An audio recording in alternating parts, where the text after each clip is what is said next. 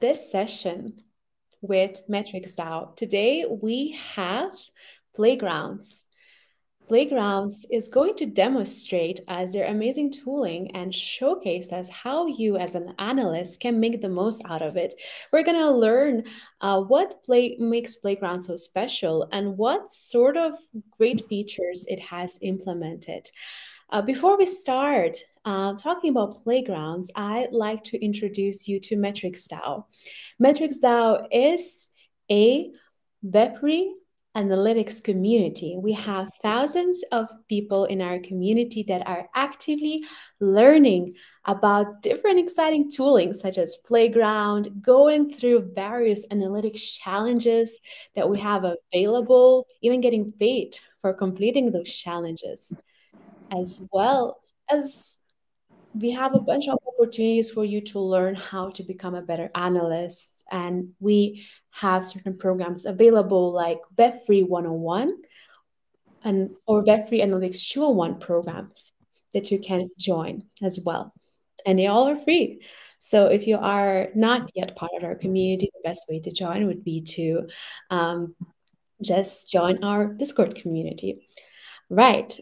So enough about MetricsDAO for now. I will give the mic over to Tachi from Playgrounds, who is going to tell us what Playgrounds is about. So Tachi, over to you.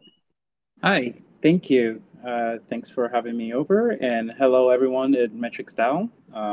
Really happy to be here. My name is Tachi. I'm a co-founder and the CEO of Playgrounds Analytics. And today I'll be talking to you about Playgrounds, what we do, and how our goal is to simplify data analytics leveraging your subgraphs. In this discussion, I'll be going over just a little bit about us and give a little bit of an overview on what subgraphs are, what exactly is Playgrounds, and what is Subgrounds. And of course, it's going to be a fun time going over a demo on how to use our tools to do your data analytics. So, what is Playgrounds? So basically, we are a data solutions company that provide the easiest and most reliable tools for blockchain data analytics using subgraphs. And our goal really is simple. It's to provide the easiest way to do data analytics with your subgraphs, period. And the reason that we kept our goal as straightforward and simple as this is to basically close the loop that data analysts like yourselves would generally have to go through to go from discovery of the data that you're interested in on the blockchain to telling a meaningful story. By providing the simplest, most streamlined tool, we're able to break down the entire workflow into 3 major steps, which is something to query, a tool that allows you to process, and a tool that allows you to analyze that data much more easily, leveraging your subgraphs. We believe that breaking down the work into these 3 distinct steps makes data analytics a lot of fun, especially when doing data analytics with blockchain data. So what exactly is a subgraph? I think it's important to take one step back and look at things from the big picture. I like to think in analogies. So if you would indulge me, let's use an analogy to describe what subgraphs are. If you consider a book as blockchain data and the graph network as a public open library, where all books that has ever existed and will ever exist are stored, then a subgraph is simply a librarian that organizes and stores those books into categories, like fiction or nonfiction, and titles like The Odyssey and iRobot. So a subgraph's job is to simply organize that blockchain data by defining specific categories, creating indexes of that data, so that it's easy to search and find the data that you, as a blockchain data analyst, need to do your work quickly. So that's a very top level view on what a subgraph is. More technically speaking, a subgraph is simply a custom built API that indexes and stores data from various blockchain networks. And this allows you to, go here. This allows you to, query, collect, process, and store that data in an efficient and structured manner. So it's much more easier to find the blockchain data that you need. So why exactly should you use Subgraphs for your data analytics? Well, it comes into three flavors. Number one is standardization. Subgraphs really lends itself to standardizing on-chain data and allows you to index that standardized on-chain data much more efficiently. Subgraphs are scalable. They scale horizontally to handle massive amounts of data and requests that you might need for your real-time data analytics. And they're flexible. They offer a precise way to pick and choose the exact data you need without having to query everything and then do some pre-processing and filtering beforehand. You can just point and pick only what you need using a subgraph, which is really cool. And looking at it through the lens of the graph, so taking a step back from, okay, we know what a subgraph is, and so what does my data workflow look like through the lens of the graph? You can really look at it into three distinct stages. There's the data collection stage, there's the data processing stage, and there's the data analytics stage. And in the data collection stage, this is where the graph comes into play, right? So the graph indexes and stores all of that blockchain data. Remember, it's our library. So it's acquiring all of those books from various networks. And it's providing an efficient way through a structured way to query and access those books, or using the subgraphs finds a better way to find the books that you want and provide them to you much more efficiently. The data processing stage is basically the customization or the flexibility of the subgraphs that allows you to design exactly what you want when you query. And the graph provides you a GraphQL query language that allows you to process and transform that raw blockchain data into something that's much more meaningful for you. And the last stage, of course, is the data analytics stage. So the graph provides you with this GraphQL API that allows you to query the subgraphs that you're interested in and filter and sort the data that's been indexed by that subgraph so you get exactly what you need to tell a meaningful story with your data. But it's not as easy. And when using subgraphs in GraphQL, there are some things to consider, especially as a data analyst working in Web3. One of the three things that you should consider is subgraphs in GraphQL really does low level of interoperability. And what do we mean when we say low interoperability? Well, you can't really work with GraphQL and use it in an environment that works with other standard or legacy data science and analytics tool, for example. And that kind of makes it difficult to have a smooth, streamlined workflow from querying your data to doing some analytics on it, and then maybe aggregating it and pushing it or merging it with some other analytics you've done from using another tool. So that friction makes it a little bit difficult to combine different tools and data sets from different sources when using GraphQL. Another is limited transforms. When using subgraphs and your GraphQL, it's not as easy and intuitive to transform your data into something that's truly bespoke, truly meaningful to you. So that's a friction point that a lot of data analysts have to contend with when working with GraphQL. Another is the level of complexity. Working with GraphQL is not as intuitive. It's a very good query language, but the barrier to entry is pretty high. There's a high learning curve. You have to understand the nuances of working with GraphQL, which makes it a little tricky to use it as an efficient tool for your data analytics workflow. So these are things that a lot of data analysts who are leveraging subgraphs and GraphQL for their data analytics work usually have to contend with. And there's a lot of friction, and it's discouraging. And this is where Playgrounds comes in. Playgrounds basically says, okay, we see the value of subgraphs as a better tool to do your data analytics work with blockchain data. So let's provide an enhancement to that experience, all from the collection stage to the processing stage and the analytics stage. So you can think of the tools that we provide as enhancements that simplify or streamlines data analytics workflows using subgraphs in GraphQL. So what does the picture look like with Playgrounds in the mix? Well, let's take a step back again and look at the three categories. When it comes to data collection, nothing really changes. The graph indexes and stores the data from various blockchain networks, making it accessible through your subgraphs. But here's where things get really interesting. The data processing and transformation stage takes a different shape. The graph still allows you to create custom subgraphs, but Playgrounds comes in by providing an intuitive Pythonic API to interact with your subgraphs. And that you start seeing, okay, like it's a Python API, it's Pythonic, which means there's interoperability. The learning curve is a lot lower, and it works well with any data environment. So you can start using the Python API that Playgrounds provides to interact with your subgraph much more intuitively.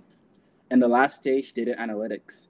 Playgrounds enables you to integrate your data into familiar and powerful data analytics libraries. Most of you would use, like a notebook like Jupyter.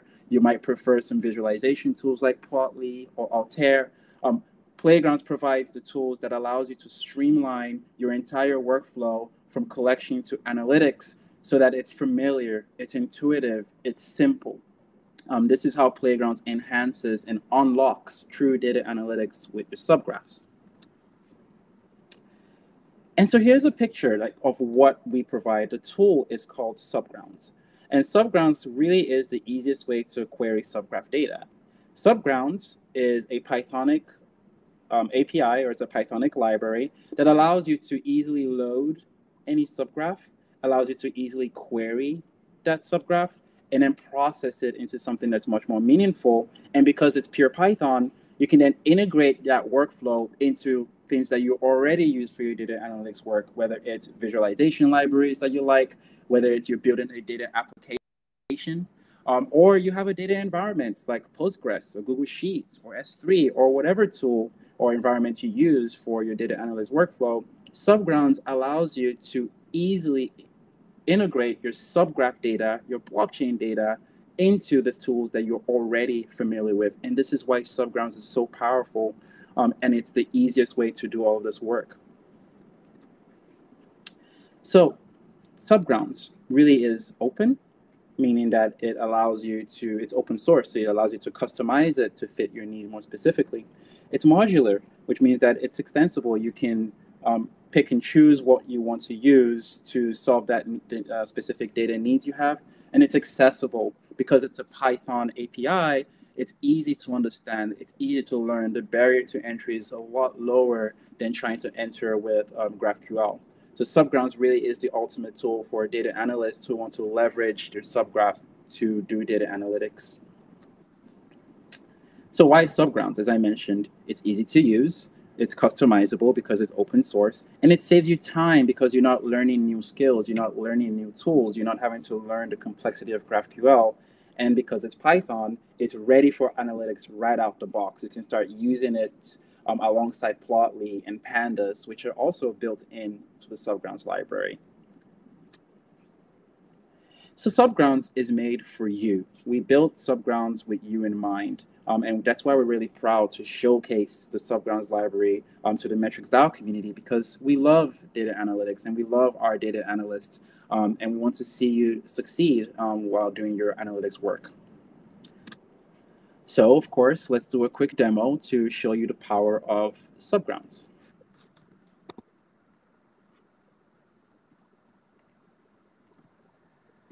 Cool. So in this example, I've created a Jupyter notebook, and I'll be using Subgrounds to query a subgraph. The first step when using Subgrounds is really straightforward. You import your Subgrounds library. Subgrounds is available publicly, so you can download it using pip. You can go to our website or go to our docs to see instructions on how to easily download and get started with the Subgrounds library. But in my environment, Subgrounds loaded up, so I import the Subgrounds package, and let's run that. And then the next step is to instantiate the Subgrounds object. In this case, I just say, hey, SG is equals to Subgrounds. And this is a really cool part. I can just load my subgraph by passing the URL. I'm sorry, Tachi, just one quick note. It's really small and it's really hard to see what is on the screen. Okay, let's make it bigger. How about this? This is much better.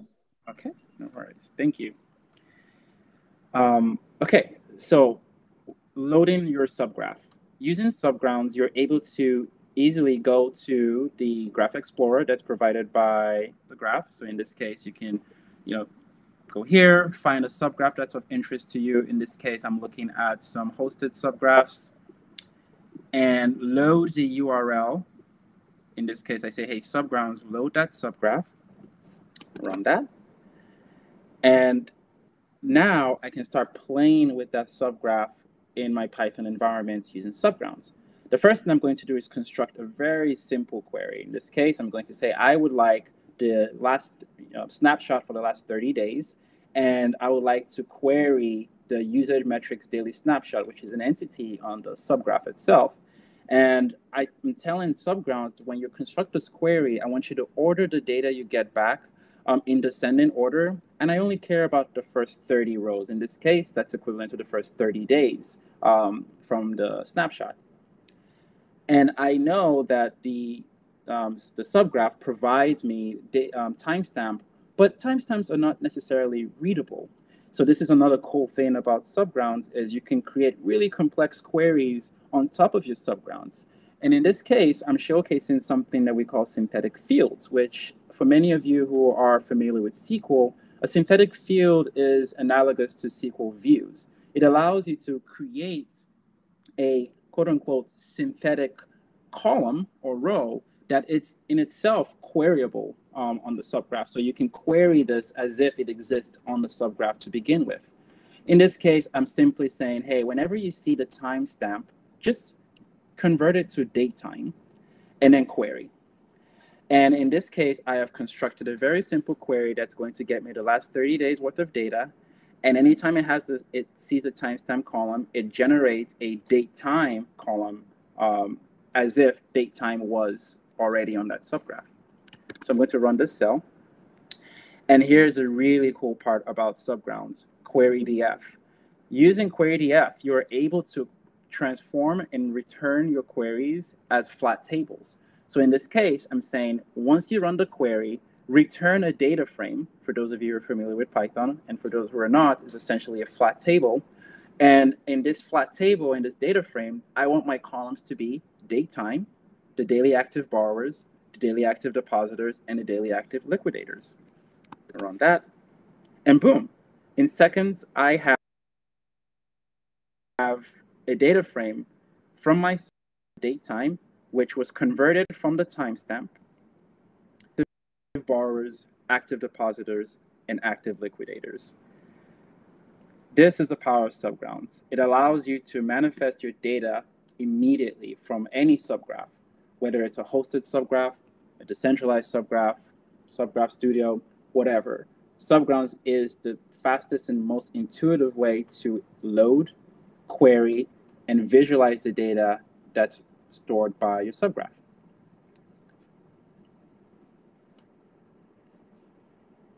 Let's go ahead and do this.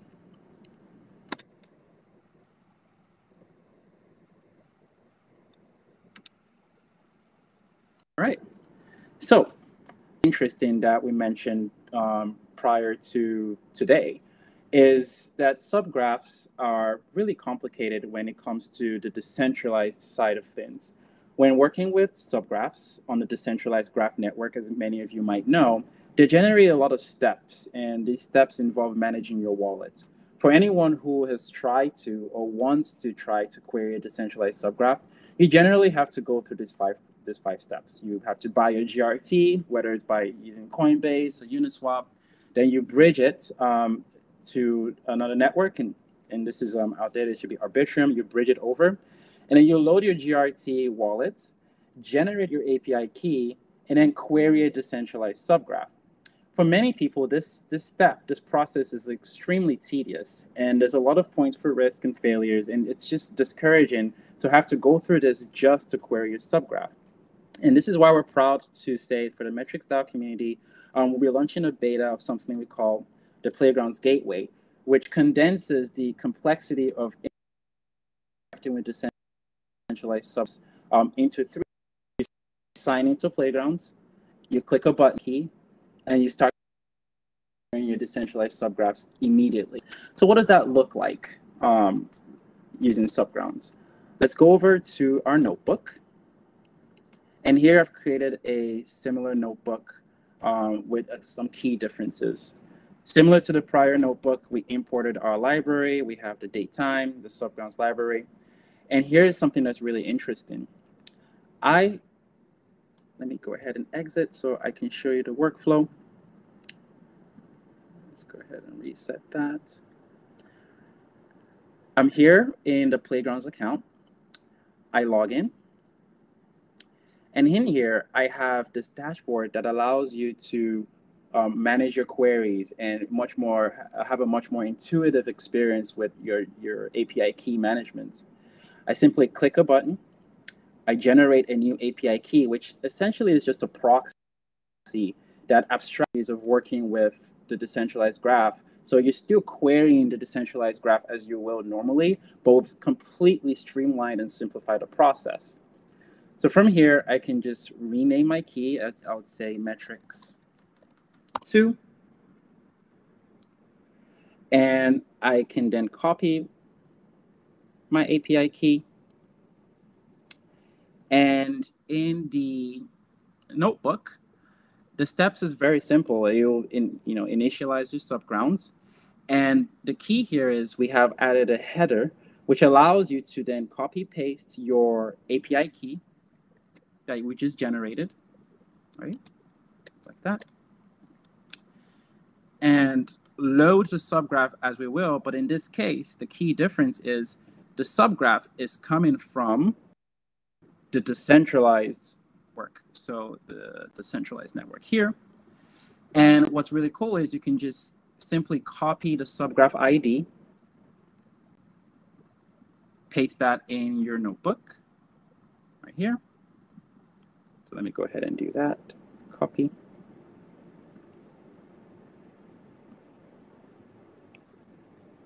Paste. All right. And everything else stays the same. We construct our queries the way we did previously in the hosted version of that subgraph. As you can see, this is the hosted one created by Masari. This is the decentralized version of the same subgraph, but it's on the decentralized network. And let me go ahead and run my cells. Construct a query. And boom.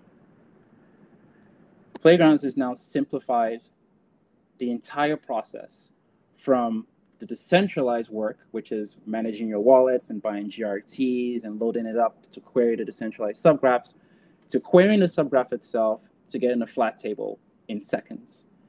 And this is our mission, to make the lives of data analysts like you at MetricsDAO much more simpler and your workflow much more efficient, whether it's working with a decentralized subgraph or working with a hosted subgraph. Your life is now significantly easier using Subgrounds and the tools we build.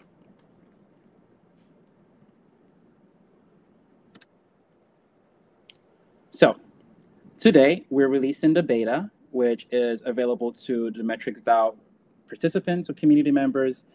And we'll be offering free queries. There will be about 5,000 free queries offered to MetricsDAO participants. And because it's still in the beta, to getting access to the Playgrounds Gateway, it's pretty simple. Just please join our Discord and tag a member of the team. We would love to talk to you and learn about the project you're working on. And simply request a gateway access, and we'll grant you access. And in a few weeks, we'll be releasing the public version of Gateway for the entirety of the world. So you all get early access to Playgrounds Gateway so you can start working with those decentralized subgraphs as quickly as possible. And thank you so much for your time. I really appreciate it. Amazing. Thank you so much, Tachi, for your great presentation. And do ensure to utilize the special offer that Tachi has mentioned to our community. So now it's a perfect time to ask any questions. So we have some time for a Q&A. So if there is something that you would like to learn about Subgrounds, if you have any analytics specific questions, then this is a great time to ask. And I see one question here in the chat by Elvis, which is where to sign for the beta again. Yes, of course. So stop by our Discord. I would have someone on the team is going to drop the Discord invite link, and after this call, we'll post it in the MetricsDAO community. And just pick any of us. Ping me, Stouffer, Thierry, any member of the team, and we'll grant you access as soon as possible. Amazing, amazing. So would it be then good way to ping you through Discord? Yes, you can either ping me through Discord, and you can also find me on Twitter, or you can ping Playgrounds on Twitter. Any of our social media is a great way to reach out to us if you would like access to the gateway. Amazing. So someone's also asking, so after the free queries, what is the general cheapest rate? Could you repeat the question? So after the free queries are going to kind of be done, like what's going to be the cheapest rate afterwards? I see. Yeah, so we're still in that process of understanding what the rates will look like. So for now, it's just going to be free, and the feedback we receive from you, the community, would help guide what that would look like for us. So there'll be a promo code for the MetricsDAO community. There'll be some surveys. We really want to build this with you in mind. So apart from using the gateway, we'll love to have contacts and calls or surveys just to get your feedback and get a better sense on what that pricing structure could look like. But for now, it's free.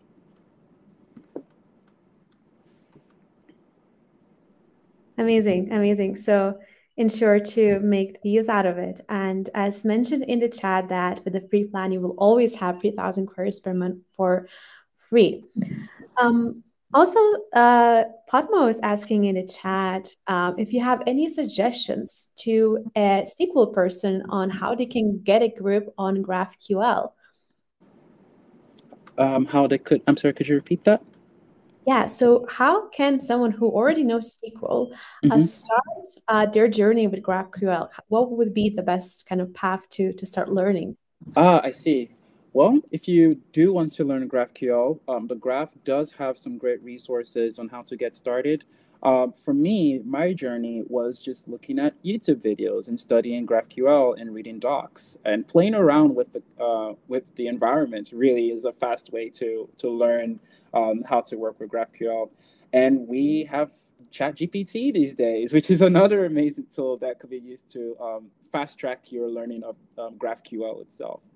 But I think if you want to, specifically focus on subgraphs, just play around with the Subgraph Explorer, see how the entities are constructed and the fields are constructed, and they have a playgrounds environment in there that you can query and understand how things work.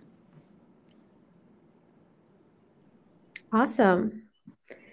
So we will actually have as well a workshop with Playgrounds on the 9th of May. And I'm going to share with you now the Eventbrite link in the chat. So you can already sign up to the workshop using this link, which is going to be as well a good way for you to learn how you can start using this tool in practice.